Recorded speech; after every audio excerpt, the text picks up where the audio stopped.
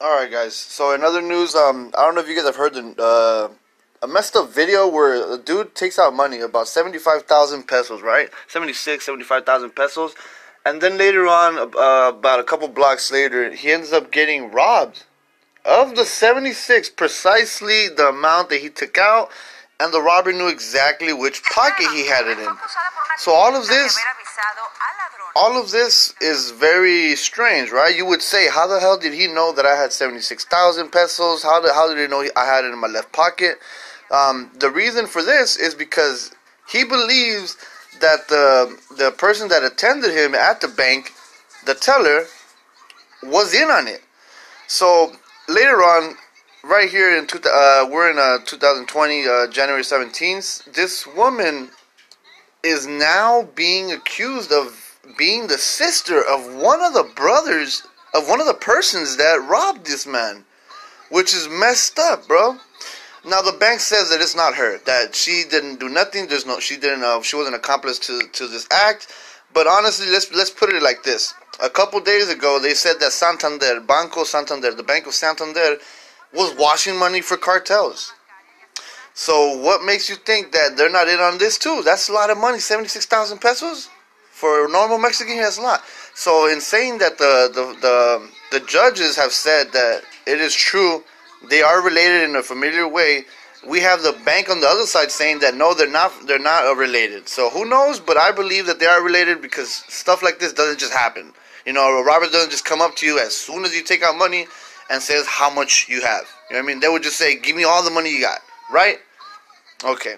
Pretty sure you guys have heard the news or have heard of the rumors that there is a new migrant caravan that they're going to start marching over here. And to be exact, or to estimate the exact number of people that are coming over here from Honduras, is about 1,500 people. Let me add right there that recently Mexico has made an announcement that all these people that are coming over here, guess what? They're not allowed to go from the south to the north anymore. That's it. So I'm happy to announce that they will not use Mexico like a bridge to go to the United States. If they get into Mexico, they have to stay in Mexico, period.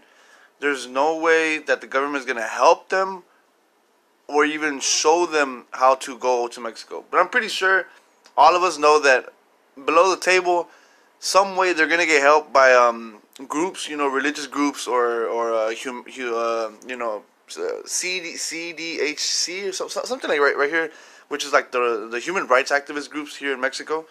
So just to give it clear though, Mexico is the one that's saying that they will not be able to cross from the south to the north anymore. So let's see how this plays out in the long run. But here you can see a bunch of them here at the south of Mexico right now, in Guatemala and Tecunuman.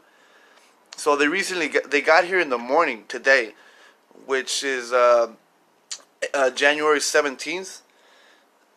They've been walking for like about 16 hours, maybe the whole day, since I think it was since yesterday in the morning. They started gathering together in Honduras to head out at night or in the afternoon. And on the way there, they've been more people has gathered and joined this march. So we'll see how this plays out here in Mexico, because like I said, under the table, who knows? There's going to be human rights activists and religious groups that are going to try to help them. But knowing that Mexico said they can't go from the south to the north, we're going to have to see how that plays out. Just giving you guys information right here. 1,500 are expected to be arriving in Mexico, but I'm pretty sure there's going to be more, because they said that they started spreading out. As soon as they arrived into Guatemala, they started spreading out into different points of the border, which means that they already know about the news of Mexico saying that they can't go from the south to the north. So I'm pretty sure they're going to be smuggled, or some are going to try to sneak their way up to the north.